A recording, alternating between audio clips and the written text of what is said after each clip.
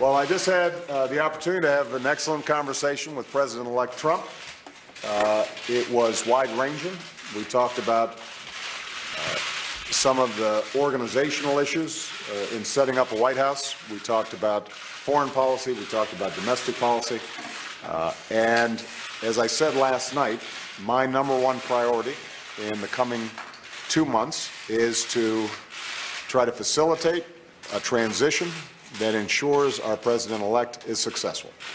I have been very encouraged by the, I think, interest in President-elect Trump's wanting to work with my team around many of the issues that this great country faces.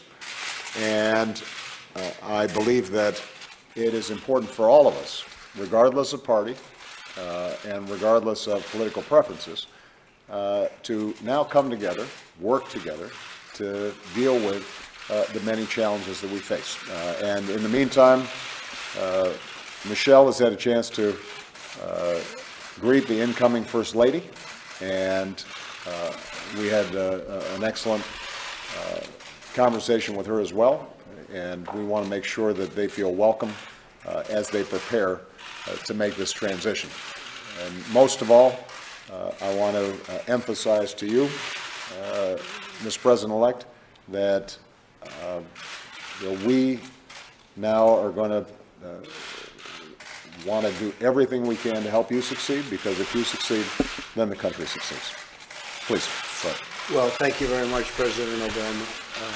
This was a meeting that was going to last for maybe 10 or 15 minutes, and we were just going to get to know each other. We had never met each other. I have great respect. The meeting lasted for almost an hour and a half, and it could have, as far as I'm concerned, it could have gone on for a lot longer. We really, we discussed a lot of different situations, some wonderful and some difficulties. I very much look forward to dealing with the President in the future, including counsel.